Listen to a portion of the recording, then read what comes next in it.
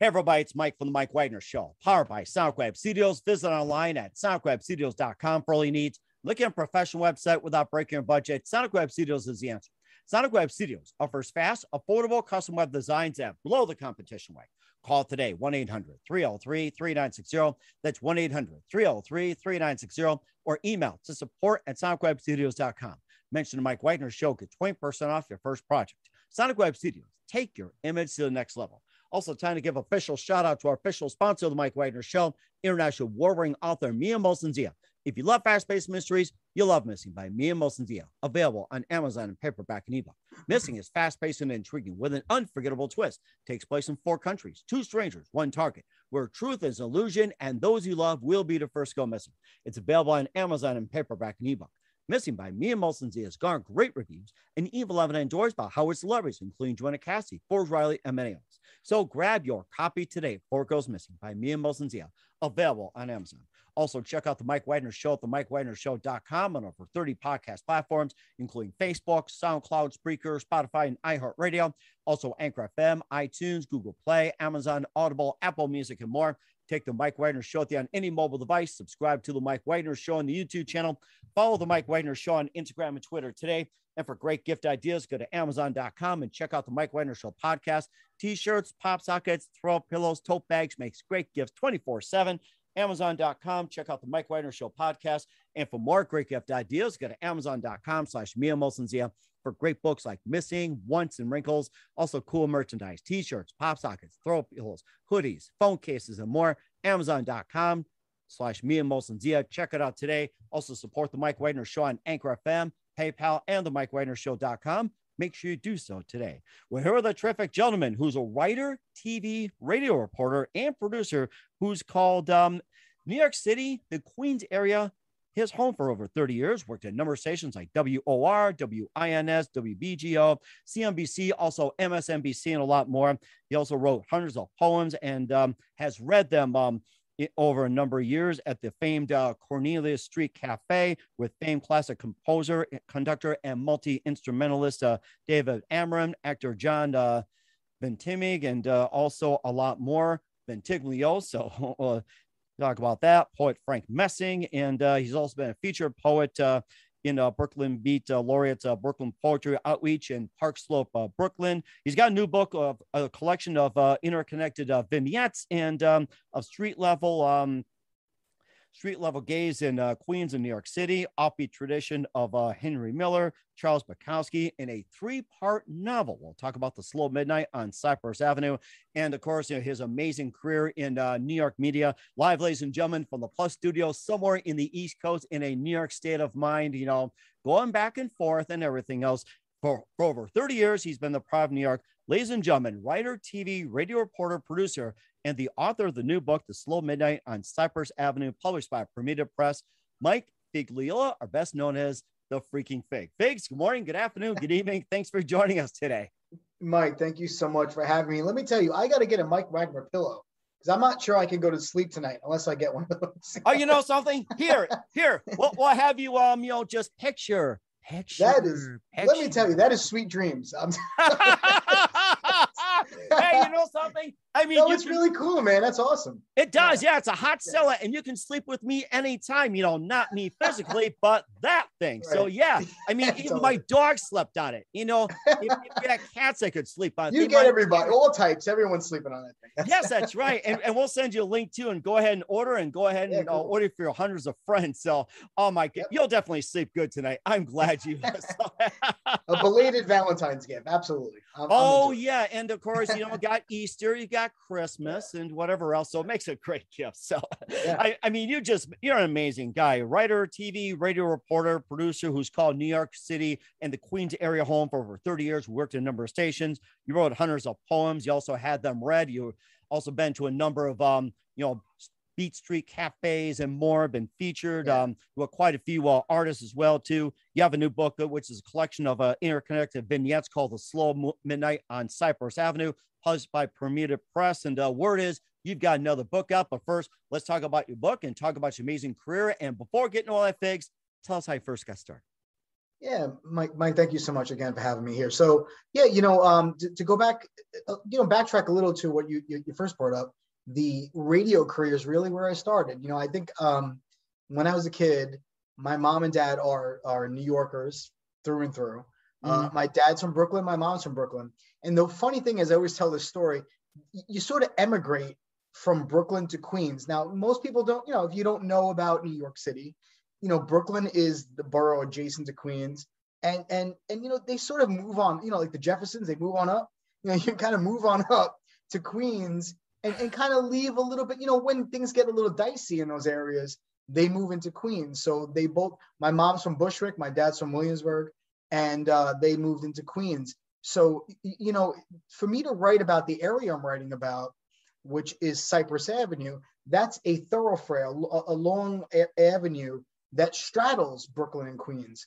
And that area there is very much kind of a mishmash of folks. You have the stalwarts that are still there forever, and then you have the kind of the new breed of folks that came in there, sort of these hippies, if you want to say, or what you want to call them. And then you have the transients, and then you have sort of another population of immigrants and other folks who are trying to make their way. And that really resonated with me when I thought about writing the book. But that's really where I come from. My mom was a homemaker. My dad's a cop. My grandfather was in the World War II Navy gunner. Wow. He told stories about that. I'm from truckers and cabbie drivers, blue collar folk, right? Real regular people. So that is what is important to me in my prose. A lot of people, they kind of write about Broadway, or they write about Wall Street, or they write about, Williamsburg, where the happening places now, But I like to write about Cypress Avenue and the people that live there, And so when I went down, went back to my roots and started, a lot of my family's still living there, and some of them, they moved away, but in later years, but they were living there and they used to spend time there. When I went back to research, what really spoke to me was the people waiting at the bus stop, the guy sitting on the stoop, sort of with like every day sitting there. I walk by the same guy every day, sitting there, and so he had to be included in my book. And to me, those are folks that are the forgotten. People are not written about or really heralded. And so I wanted to make a book that was palatable to not just New Yorkers, but to anybody across, even the Rust Belt, St. Louis, Cincinnati, Niagara Falls. I don't care where you are, but I think it's about a neighborhood. It's about people struggling, trying to get ahead. It's a darker look at it. But I think at the end of the day, I think we're all in on that. And so what was important to me was to write about those folks. And it's from where I'm from. And that's what I tried to translate on the page. And you also done some radio as well, too, which is also part of your roots, too.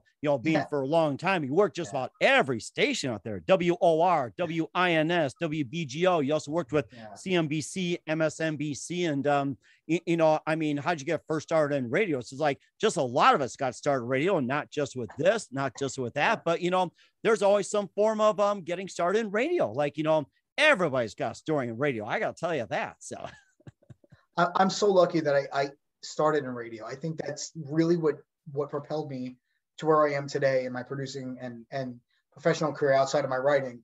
WOR is one of the oldest stations in the nation. I mean, I actually got to work for John Gambling, which is one of the original talk morning show radio hosts here. His father and grandfather, there's a lineage of Gamblings that did this since like 1930, Wow. And I got to be a part of that. Really lucky. I'm really lucky and blessed to do that. I worked at 1010 Wins. I got to work there for a year or so, and got to do that. And WBGO, which is a jazz NPR kind of station, public broadcasting station in Newark, New Jersey. They gave me my first stint as a reporter. So all of these things again, and you don't get to do that, and you don't get to experience all of this kind of stuff in other genres. In radio, they really give you the tools and the ability, like, try it out, kid. Let's see what you can do. Come on, guy, give me a pat on the back. Get in there. Get in there, rock. Go ahead. So I was really lucky to get that opportunity. Radio has been a blessing for me. I have an affinity for it. I wish it was better.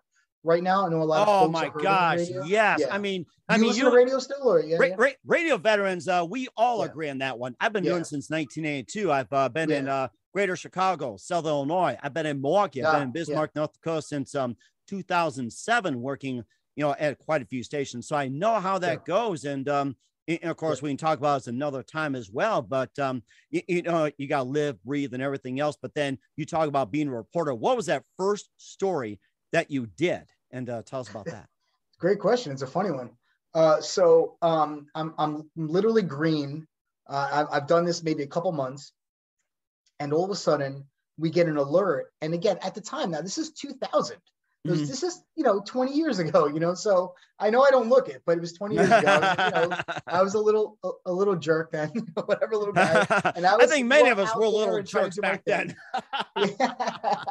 And so we get an alert that some maniac climbed up the Brooklyn Bridge, and he climbed the Brooklyn Bridge. They were calling him the Spider-Man. You can Google this stuff. Oh yes, the that's right. Spider-Man guy. What was that French guy that was climbing it? Was that the Spider-Man, or am I thinking of another guy? That was a different time. This is late. That was later. Oh, this wow. is like the original Spider-Man guy.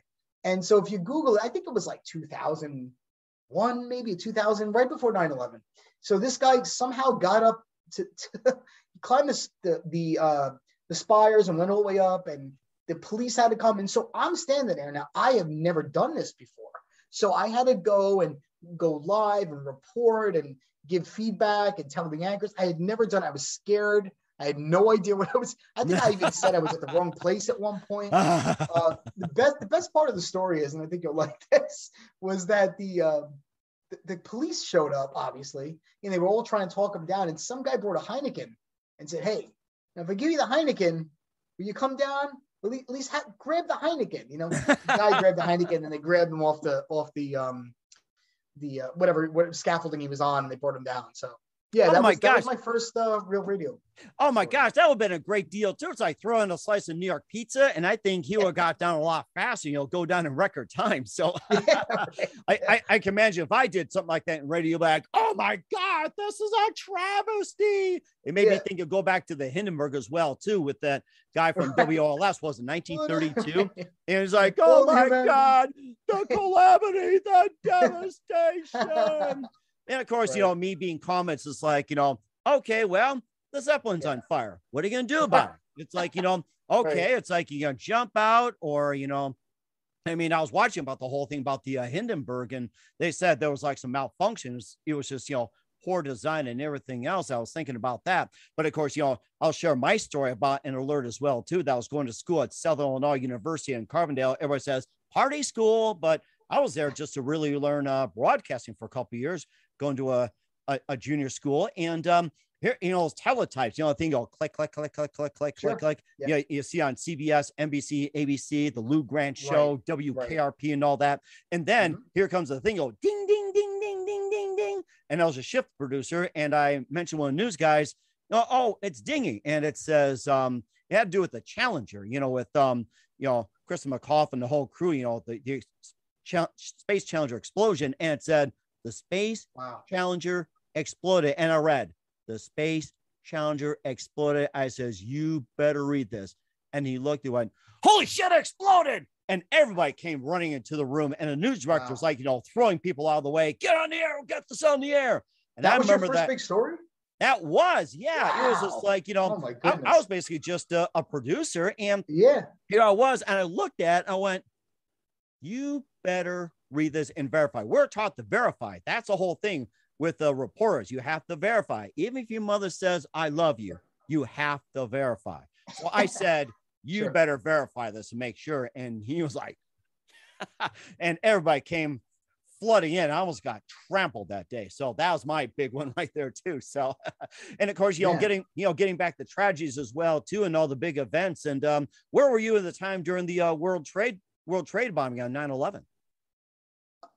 Another great question. I don't get asked this much, which is weird because, like I just told you, so I started my career in 2000 at WOLR Radio, and the day of 9/11. This is so weird. This is going to be a weird story. I don't think I've told it on the air or anywhere. So I've told friends, but I've not actually spoke about it. So I was supposed to meet the press van at City Hall on 9/11. Wow. And the press van was going to take me to an event with then Mayor Rudy Giuliani. And he was at some sort of kind of vanilla event. It was sort of like if you don't make it, who cares kind of thing, and whatever. And, you can always get sound later. You always had people that in the news business, this, or the radio or TV business, you have people hey, can I get the sound? You got it early. I missed something or whatever. That was how it was, So I knew if I didn't make this press van and I didn't go to the event that Giuliani said nothing at, the only thing they were going to ask him was, about his divorce with, at the time, Donna Hanover or whatever. It was some kind of like mundane stuff. So I said, okay, whatever. And I had gone out with some friends the night before and said, yeah, when I get up, I'll go. I'll show up late. I don't need the press van. And so I was living at home. I was with my parents. I was 20 years old, living with my parents at the time. And so I come down the stairs, kind of dressed or whatever. And my father says, hey, you better call your job. A small plane had just crashed into the Trade Center. Now, had I been down there at 8:30, let's say, I would have been at City Hall, which is less than, I don't know, maybe a mile and a half from where the Trade Center once stood. I would have had to go. I don't know what would have happened that day. But I avoided that by somebody was looking out for me. I believe that. And, again, I feel bad for everybody else who had to be down there and do all that, but I missed that. The next day, the 12th, I was down there, and the things I've seen were awful, stuff that I don't like to think about too much or talk about too much, but you could imagine the streets were ashen white from the buildings that had collapsed. There were very unsightly things all over the place. And there was a lot of quiet. And that was the weirdest part to me, Mike, the quiet in lower Manhattan, which Manhattan is never quiet. So the fact that it was deathly, eerily, disturbingly quiet was what really resonated with me the most. And I knew the world had changed forever at that point. Wow. So that's my 9/11 story. Yeah. It's weird. I've never told it. And there you go. And what happened to the people in the van going to City Hall? They had already headed out. They weren't going to City Hall. They were being picked up at City Hall to go to this event with the mayor. I don't remember where he was. I think it was, it might have been in Brooklyn. I don't know where it was exactly, except that I know that they had gone there and he got back somehow and then headed to the site. Wow. Unbelievable. Yeah, I mean, weird, right? Crazy story. That was, yeah. And of course, you talk about being sick, hungover, and everything else. My family was not involved in any way, shape, or form, but I did work with a couple of people whose family members and associates were indirectly involved. And I had a guy worked with his second cousin worked as an accountant in the trade, and he called in sick, and his replacement showed up. And we found out that the trade went down. His replacement went with it, and he really felt bad. And then there was another family that I associated with, and they're looking for this big multi-million-dollar deal. They're up in the 120th, and they're like this close to closing the deal. And by the time they're getting ready to close the deal, dead. The phones went dead. And of course, so the whole business. And I thought, wow, it's like everything did change on 9/11. I have to say that. So this is some of the news stories as well, too. And, talk about getting started in 2001 and more as well, too. And we'll also talk about getting more into radio. We'll talk about, poetry as well, too. You wrote about it, and we'll talk about your book, The Slow Midnight on Cypress Avenue. But first, listen to the Mike Wagner Show at themikewagnershow.com, powered by SonicWeb Studios. Visit online at sonicwebstudios.com for all your needs. Look at a professional website without breaking your budget. SonicWeb Studios is the answer. SonicWeb Studios offers fast, affordable custom web designs that blow the competition away. Call today, 1-800-303-3960. It's 1-800-303-3960, or email to support@sonicwebstudios.com. Mention the Mike Wagner Show, get 20% off your first project. SonicWeb Studios, take your image to the next level. Also, time to give official shout out to our official sponsor of the Mike Wagner Show, international war ring author Mia Molson-Zia. If you love fast-paced mysteries, you love Missing by Mia Molson Zia, available on Amazon in paperback and ebook. Missing is fast-paced and intriguing with an unforgettable twist. Takes place in 4 countries, 2 strangers, 1 target, where truth is an illusion and those you love will be the first to go missing. It's available on Amazon in paperback and ebook. Missing by Mia Molson Zia has garnered great reviews and even loved and endorsed by Howard celebrities, including Joanna Cassidy, Forbes Riley, and many others. So grab your copy today before it goes missing by Mia Molson Zia, available on Amazon. Also, check out the Mike Widener Show on over 30 podcast platforms. Take the Mike Widener Show on any mobile device. Subscribe to the Mike Widener Show on the YouTube channel. Follow the Mike Widener Show on Instagram and Twitter today. And for great gift ideas, go to Amazon.com and check out the Mike Widener Show podcast. And for more great gift ideas, go to Amazon.com/Mia Molson Zia for great books, merchandise, and more. Amazon.com/Mia Molson Zia. And don't forget to check out support the Mike Widener Show on Anchor FM, PayPal, and the MikeWidenerShow.com. Make sure you give generously today. We're here with the amazing writer, TV, radio reporter, and producer out of New York City and the Queens area for over 30 years, and the author of the new book, The Slow Midnight on Cypress Avenue by Primitive Press, Mike Figliola, best known as the freaking Fig here on the Mike Widener Show, Figs. And he also wrote some poetry as well, too, besides some stories. And maybe before we get some of your poetry, and what are some more interesting stories that you've done? And maybe like a really funny story you did in the news business, like something that was like really unusual. God, there's so many. I mean, you know, when you work in New York, you really never know who you're going to come across, right? I mean, it's just, I remember in 2011, we interviewed some guy that said the world was going to end. He was wearing a sign or something, you know, the world's ending today. And I don't know, he had some cult following. That was weird. You know what else was really strange? Hurricane Sandy. Oh, yes. Yeah. And let me tell you, I'll tell you a couple of things that, you know, it's not as funny as that, you know, it's a little bizarre kind of thing. But I'll tell you, when I did Hurricane Sandy, we did not shut down. WR stayed open the entire time, although we were in the flood zone. So Manhattan had flood zones, believe it or not. They were like, you know, which is probably going to be the reality on the go forward. But lower Manhattan, which is where WR Studios had moved from. So WR was at 1440 Broadway for like 100 years. I mean, you're talking like Gene Shepard broadcasted back there. You know, that was where he broadcasted from. We moved down to 111 Broadway. I actually had worked at 1440, but we moved down to 111. And that was a Wall Street area. Oh, and wow. so that day we like, you had to come in. They told me, you sleep in your studio, you know, we'll provide whatever we can for you, but stay over, don't leave, because we're the first line of defense here. You know, in New York, we have to tell everybody what's going on. Everyone saw their radios or some kind of ham radio or some sort of whatever. And we stayed, and I'll tell you, in the middle of the night, I went down the stairs, got up, you know, I couldn't sleep, and I was tired, it was days. And I went down into the Whitehall train station. Now, Whitehall is one of the last stops in Lower Manhattan before you it goes underground again and heads back into Brooklyn, I guess. Anyway, when I went down the stairs, and there was a river of water. I'm telling you, a river coming through the tunnel where the train would be. It was a river. Wow. And I watched it, and I looked at it, and I got scared. I said, oh my God, what is this? I ended up going back upstairs and said to my friend who was waiting at the top, do not go down there. This is getting flooded. There was a river going through, and he went down anyway. But the point is, I still told him not to go.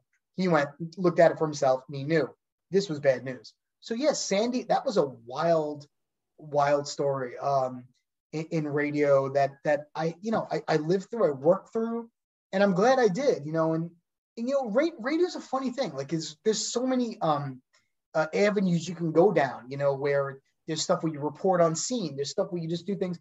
Here's another funny, crazy story that I did. Remember the Boston bomber, that crazy guy the two brothers up in Boston? Oh yeah, I remember the Boston bomber. Oh my God, guys, yeah. Mm-hmm. I cold called a neighbor that was, I found out that they thought one of the brothers was on the street, called her and said, hey, you know, what's going on in your block? She got her on the phone. I said, would you go on the air? She got on the air. And as she was on the air, she said, oh my God, a SWAT team is coming down my street. Woo. It was such a weird stuff, right? And it was happening real time. And they ended up finding the brother, I forget his name, Zarnaev or whatever, in one of the backyards on that. So yeah, you know, radio's great, and it's a medium you can't you can't do it with anything else. And it's a lot of fun. Mm-hmm. And I'm blessed to have been a part of it. And certainly a lot of fun too. And you also write some poems as well too, and had them featured, and also with some great people. And tell us some about it. Yeah. So, you know, I've always believed in reading poetry live. I think it's a great thing. I started as a poet, you know, basically that's where the Slow Midnight on Cypress Avenue, my book that we've been talking about, that came from a poem that I wrote.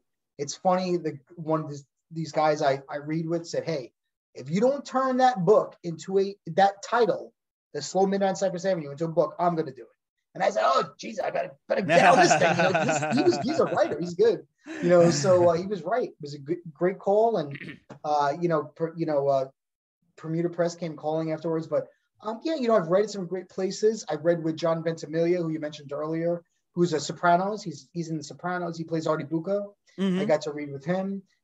David Amram, who's a very close friend of Jack Kerouac, who came from the Beat generation. Mm-hmm. He invited me to do that. Kevin Twigg, who's a very famous jazz drummer. And so I got to do this live on stage at the Cornelia Street Cafe, which you mentioned earlier as well, which is it's not there anymore. It closed down, unfortunately, like a lot of places in New York, especially with the pandemic. So I got to do that. I was lucky to do that. And poetry is, you know, my first love. I think that if I could write it forever, it gives you a little chance to kind of scream a little and get it all out. And then when you go to the novel writing, you have to kind of hone yourself a little and make it sort of coherent. You know, you can't just scream and yell, you know, but with the novel is a little different. But poetry has been a big deal. And I got a writing scholarship when I went to my college on poetry. So nice. Yeah, it's been very connected with my life. Yeah. Very nice too. And of course, you also have that book, The Slow Midnight on Cypress Avenue, and broken into 3 parts: morning, afternoon, and night. And you got some great characters in there. You got Samuel Jean. You also got Desponda Dizzy Riviera, and also Oldie Goldie Samuels. I love that name. Yeah. You know, just tell us about a bit about it, especially morning, afternoon, night, and you know, just like a little bit of stories here, there, everything, and you know, just maybe a little bit of true stories, and you know, just go ahead and share away with us. It's like I wish I was in New York right now with you, just taking in, you know, with a big old New York sliced pizza and everything like that. So, yeah, no, you know, it's again, thank you for that.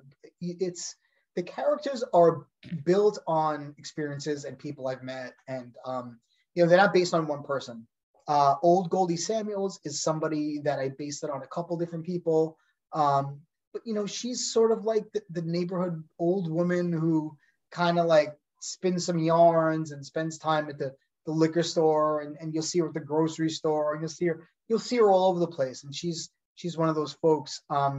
You know, what I really, like I said earlier, when we first started the interview, I really want to write about regular folks. So, you know, Desi is a little Puerto Rican girl who lives at home with her mother, and she's sort of broke, and she doesn't know where her life is heading. And she hangs out with this old guy, Sam Jean, who's sort of like a father figure to her because she never had a father. Mm-hmm. And they have this weird relationship, you know, where, you know, she kind of shows up and he's kind of grumpy and miserly, and she's happy to be there, but he's not happy to be there, happy for her to be there. But all of a sudden she leaves and he wants her back. It's sort of like this dichotomy that I tried to paint. Mm-hmm. Yeah. Of you know, people who need each other but try to pretend that they don't. But I think that's kind of how society is, right? Like, even with your friends sometimes, you know, I'm sure you have these friends who are like, oh, you know, it'd be great to hang out. Good to see you. And then you don't hear from them anymore. But then they get kind of pissed if you don't talk to them for a while. You know, so I kind of try to capture that. And I really want an authentic look at Ridgewood and Queens and Cypress Avenue and these folks, because I wanted them to be the anti-Broadway, the anti-Wall Street, the anti-Midtown, the anti anywhere. I wanted them to be the regular people. Desi has pocket change. She uses a payphone, stuff like that. Like, that was important to me to get in there. Like, they talk about ash cans and things that, you know, like sort of yesteryear talk, which is important to me. You know, I think it's still around, but people don't pay much mind to it. And I wanted to highlight that. and make sure we put it back in the forefront of the book. And what do you feel is the overall message of the book? I think that we're all neighbors and we're all interconnected at the end of the day. And I think that, when I grew up, when there was a blackout on my street, I know, again, I don't know where you grew up, but either way, when the lights went out at night or the blackout went out, my parents would sit on the stoop, or a stoop, it might be your porch or your stepway, whatever. We would sit out there. My mom would have a cup of coffee. My dad would sit out there and we'd send us out to play. That doesn't exist anymore. And I was hoping this book would be a love letter to that sort of time and place where people spent time outside and looking at each other. And, I don't see kids playing out on the street anymore at all. Oh, that my gosh. Oh, right. Does it bother you? It's sad. I have 4 kids myself. They're all grown. And, whenever we get a chance, free time and everything, I always took them to parks. We always hung out outside. Nowadays, with all the stuff that's going on, kids just, they revert to their phones, their laptops, iPhones, and Fitbits, every gadget out there. Right. It's just like, you don't even see playgrounds out there anymore. If they're on a playground, they're always like, play with their apps, text, everything like that. It's like, it is really sad. And then I look at it, it's just like, I remember days where it's like, especially on Saturday nights in the summer, you were never in the house. You had to be outside. You played ball until like sunset. And that's not because you had a bad home life. That's because you enjoyed being outside. Me too. My mom and dad they said, go out and have a good time. I knew when to come home, but the kids today, they're not out there doing that, which I know, I think that's unfortunate. I really do. And that is rather sad too. And of course, you're right. It's just encouraging people to get out there when they have a book and everything. And what was the most challenging part about the book for you? I think for me, so I wrote it in vignette form, and the challenging part of that was writing in all these different voices. So I write in a Southern Baptist minister voice, which I had to really work at. It really took a long time to do. I also write these 2 coming of age adolescent girls. They decide to, I don't want to give too much away, they decide to reconsider their life on Cypress Avenue because they realize it's going nowhere. And so to write in those voices was really difficult. I mean, to take that on. But I'm most proud of those 2 characters, Father John White, and then Lorraine and Lolly, who you'll meet. Lolly was my mom's best friend growing up, by the way. And I use that name in there. My grandmother's name is Lorraine. So I really love those. And I put those in there. And those 2 characters, one character, the other 2 all together. I mean, that was difficult to write because it was just, I had never done it, and I had to really put my mind frame into that, that voice and everything. I just put it forward. It was difficult, but I think it came through okay. In the audiobook, Peter Burkrot did my book, and man, Peter was in Caddyshack, which is really cool. Oh, and I love Caddyshack. That was my favorite movie. Yes. He's like an extra in it, but he did the audiobook for me and he nailed it. He did a great job. But oh my gosh. Oh, that's so amazing. What was your favorite story in the book? I wrote a chapter called Sons, and I wrote it in 3 pieces about relationships of sons with their father. And I took it from 3 different vantage points. One guy's a postman, one guy's a coach that wants to talk to his son who was a baseball player. And I tried to weave all of them together in a weird way. I actually, submitted that to The Atlantic as almost its own standalone book, like standalone story, which they didn't accept because they, hoity-toity Atlantic. Right. Okay. I wasn't offended. They wrote me back at least, which was nice. But that Sons chapter is probably one of my favorite ones. So if you're a dad or you're an uncle, or you're a brother, or you're your son, hope you read it and maybe take a little something from it. We certainly will too. And also I was going to ask you this, but I think we got sidetracked with all the great stories being in radio, New York and everything. Who are some of your favorite authors and writers growing up? Yeah, so I have many. I am a big Hemingway fan off the bat, across the board. Jack Kerouac, William Burroughs, a lot of the beat guys. Charles Bukowski is one of my most favorites of all time. I was really blessed when, Henry Miller is, a god, he's this guy. And Doug Brinkley, who, I don't know if you know Doug, he's a presidential historian. He's the executor of the Hunter S. Thompson estate. He's just he's a big deal. He's a big guy, important person. He's always consulted on different things. He compared me to Henry Miller. Really? And that was, honestly, I don't deserve that. I am beyond appreciative of him. But he put that into writing. He said, why don't you put that on your book? I believe in you. I think you are, and that was a really, a guy like Henry Miller, who I love,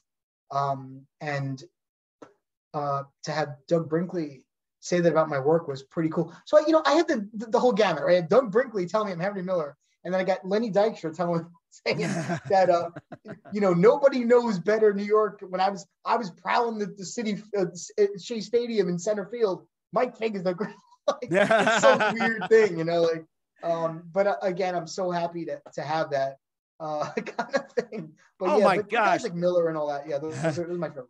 Boy, getting an endorsement from Lenny Dykstra, that had to be like the cream of the crop. It's like, oh my gosh. I'm a diehard Mets. Are you a Mets fan? Well, no. actually, no, I'm a Cubs fan. I am a Cubs fan, but I still remember that time from 84 up to 85, 86. Ryan it went Sandberg, back baby. and forth. Ryan yes. Sandberg.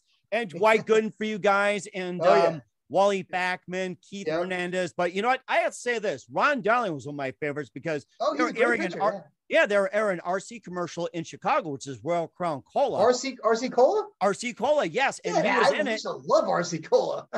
that was the cheapest there was. And Pepsi was expensive, Coke was expensive. You got RC and those Shasta cost like a freaking dime or a nickel from the vending machine. And of course, he was up like this. It's like some people prefer taste of Pepsi. Ron's like, some people prefer taste of Coke. Some people prefer taste of RC. And he was nodding his head, says, that was spot on, Ron Darling. How about your announcer there, man? The glasses. Harry Carey. Harry Carey. God, yes. You can't beat that, huh? Harry Carey here, back at the Wrigley Field. And here was a backstory too. But when he was doing baseball for the St. Louis Cardinals, he was drinking Budweiser like crazy, during the games. And here's Lil Brock up the plate. And then when he got called to do the Chicago White Sox, he had to do Falstaff beer. But he did not like Falstaff. What it was this Falstaff can? It was Budweiser. He was drinking that, and he was like, "Screw Falstaff." And then is that real? Is that a true story? What's that? Is that real? Is that a true story? That was a true story. Yeah, and somebody was telling me that. And the funny part about the Cubs, and I remember I was working at a store in Woodfield Mall, and by the time they're ready to close, it was Rick Sutcliffe throwing the last strike to Sutcliffe's great pitcher. Oh, he was amazing. 17-1 that year. And it was one of the Pirates goes, Cubs win the division. Yeah. And we're getting ready to close. Like, oh, thank God I was working. I get to be in the TV department and watch the Cubs win the division that year. That's wild. Oh, man, you had some great ball players. The Hawk was on that team. And, the Mark Grace and just Ron Say and, God, it's just so many. Ron said it was amazing. Jody Davis, Keith Moreland, which I almost caught a home run from him. Yeah, Moreland. Jody Davis behind the plate. Yeah, ball players. And I'm trying to think some of the other pitchers on there. I'm trying to think of their reliever. But we went to Cubs games. That year they they won the division, and everybody was saying, "Oh, they should have won the pennant." But you know something? It was Major League Baseball that screwed them over because the Cubs did not have lights. And so it's like, 3 games end up in San Diego. They lost. Leon Durham let the ball go with his legs. And Leon Durham, great. Yeah. Player. And then Bill Buckner pulled off the same feat. I think Hernandez almost did the same thing too. It's like first baseman. It's like, boy, that's like a graveyard for your career if you let your ball go through the legs. Oh my God. Yes. Yeah. And I remember that. And I said, it was not the Cubs that was blowing it. San Diego did not get lucky. It was Major League Baseball that screwed them over. It's like, I mean, we manhandled the Padres in the first 2 games. And it was the third. We could took on the Tigers. That was a much better matchup than the Padres. But you know something? I know. Oh my God. But fast forward to 2016, it was just like, our prayers have been answered. We beat Cleveland 4-3. We're up to like 1 a.m. watching Game 7 at a Buffalo Wild Wings. There's a handful of Cub fans, a group of pastors from Cleveland, and they're like, good sports. And it came up and go, hey, great game. I says, God bless you guys. We're going to pray for your Indians to win it next year so they can shut up about not winning. Yeah. What a wild World Series that was between two teams that were like, hadn't won in 100 years or whatever it was. Oh my gosh. Yeah. And then the Cubs look back and say, it was a good thing of rain delay. We can just calm down after Chili Davis put the Indians up ahead. And that would have been like another folklore, but that became insignificant. And then Indians fans were like, that guy should have been at second base. All that. So let me tell you, I try to incorporate baseball in my writing all the time. I think that it's just a game of beautiful chance and madness, and you never know what's going to happen. I hate people that say it's a slow game. I think it's just paced just right, because it's you get a little break. You can watch pitches with finesse, plays being made. Sometimes there's no score. Sometimes there's tons of runs.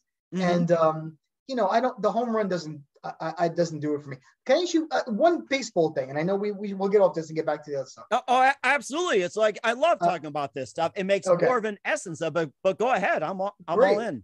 All right. I am a huge believer that Fred McGriff, you know what Fred McGriff is? I remember. Yeah. Toronto Blue Jays, Atlanta Braves. And I'm trying to think. Crime Dog. Yes. Crime Dog. That's right. 493 home runs.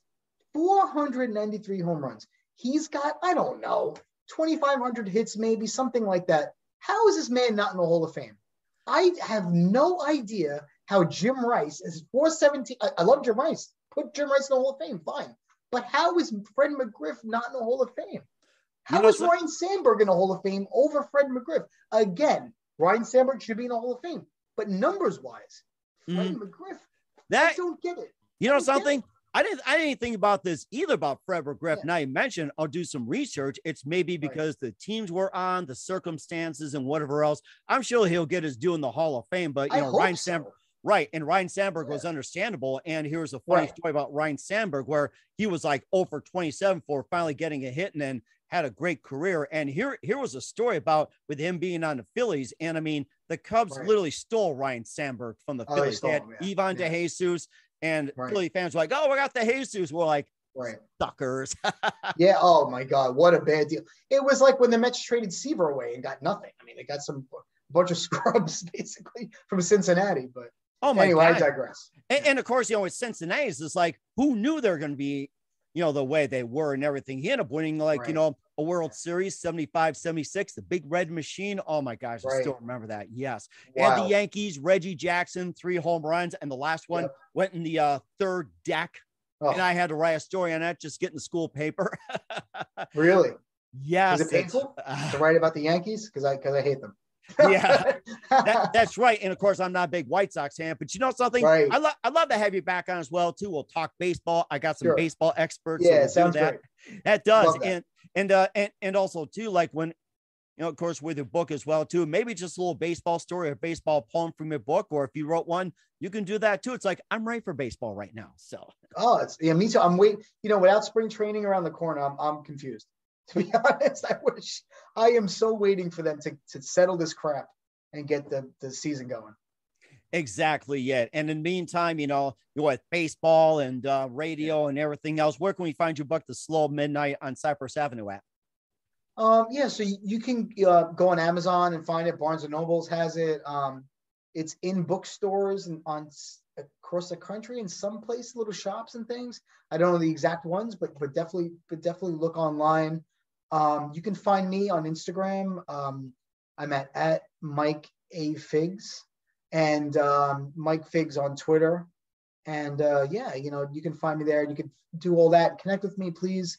Happy to be a part of it. I have a new book that I've written that I'm searching for a home for right now to get the right home and get the right development with. And this is here's the cover for it. It's a sticker I have made up.